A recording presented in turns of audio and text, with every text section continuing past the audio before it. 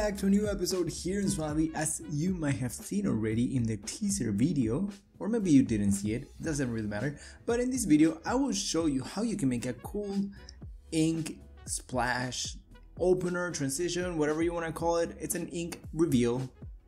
So basically the way it works is as you have seen in the intro in this video already, and then you can add it to slideshows or pretty much anything that you want. I got this ink footage from Mixkit. I'm showing it right here on screen right now, and you can find a bunch of them for free. You can also find them in any pretty much any video stock footage website. You could probably find some ink splashes or smoke. You can use these effect with smoke too.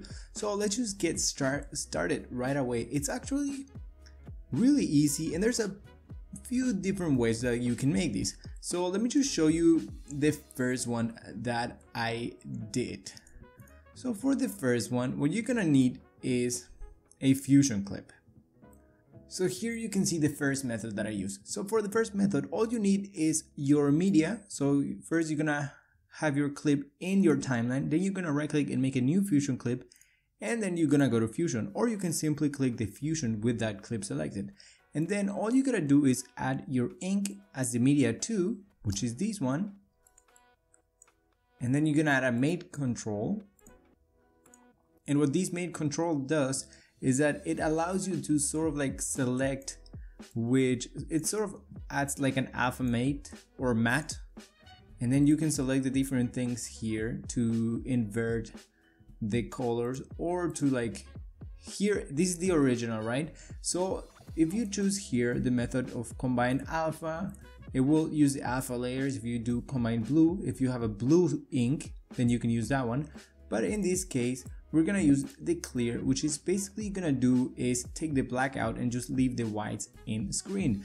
Then what I did with this time speed was simply because this media ink was pretty slow and it was really long right here, as you can see. So I just increased the speed of this video without having to go all the way into the timeline and retiming it and then dragging that one in again. And for that, you basically just increase the speed by clicking here, and you can make it go faster or slower. So it's up to you. And that was pretty much how it looks like. And this one looks a little bit smoother than if you do the other method, because it's a little bit more accurate and it doesn't leave any really black points in here in the masking process.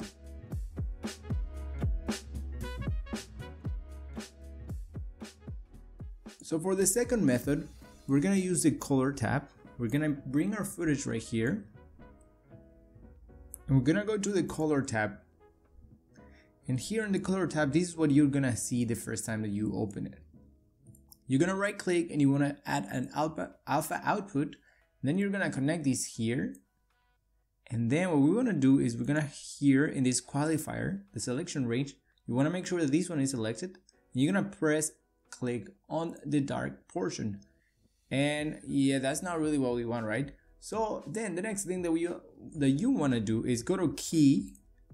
And then key, you can select this one, which is going to invert it. And then here also you can play around with these to adjust the different settings. You can offset it.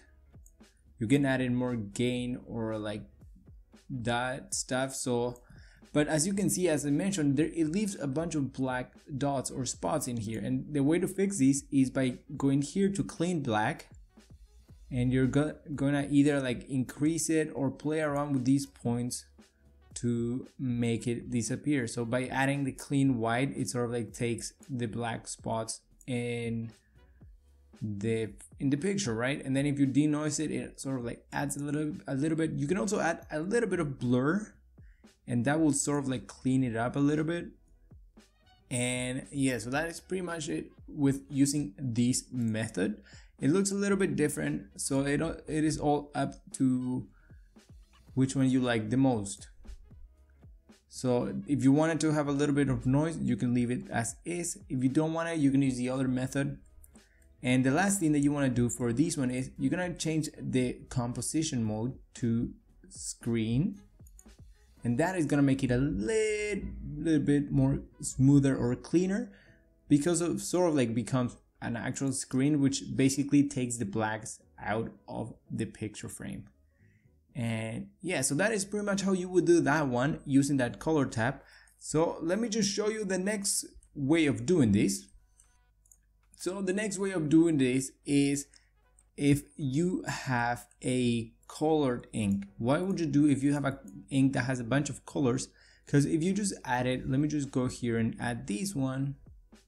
So if you have an ink that has color but you really like it, you can use the screen mode also, and it's still gonna do something, but it's not really what we want to. It's not really working that well, right? You can use it as an effect maybe, but it's not really working quite well. So what we want to do with this is, again, we're gonna go to the color tab and we're gonna add, you can work on this one, or you can add a new serial. So we're gonna go to add note and add serial. So all the things that we work is gonna be done in this one. And then we're gonna add an alpha output again, and we're gonna connect this here. Then what we wanna do here is, first of all, we wanna make it the color of it monochrome. So everything's gonna be sort of like black and white. Or you can just bring all these bars to 0. That will also do the same effect. Then the next thing that we wanna do is, we need these black spots or black area, which the original one is black. We need it to be white. So for these, we're gonna go here to our curves, and we're gonna bring these all the way up, and then we're gonna create a new point right here in the middle, and we're gonna bring the midtones all the way to the, you can make it all the way to the bottom. It's gonna leave pretty much any small details, it's gonna take them out. But if you just leave it like this, it was gonna sort of leave a few of them out. And you can also change the whites and make them come a little bit down so it shows up like that. Whoops. There. So if you want the white part to be a little bit transparent or translucent, you just simply have to not take it all the way up. And that is pretty much how you would fix if you have an ink that has color in it, because otherwise it won't work to obtain this same effect, right? Because what we want to have is sort of like an area that is white, and then that area where you can see the actual image that's behind. And yeah, so that is pretty much, those are 3 ways that you can use. You can choose whichever you like the most, or you find less complicated, or that you find it more easier, I guess. So you can use any of these methods to do the same thing. It's up to you. It takes less than a minute after you decide which method you want to use. And yeah, so I hope that you enjoyed this video, and don't forget to leave a like and comment down below if you enjoyed this video, or if you're gonna use these for any of your projects. So that is it for today's video, and I hope that you enjoyed it once again, and I hope to see you in the next episode here in SUALVI.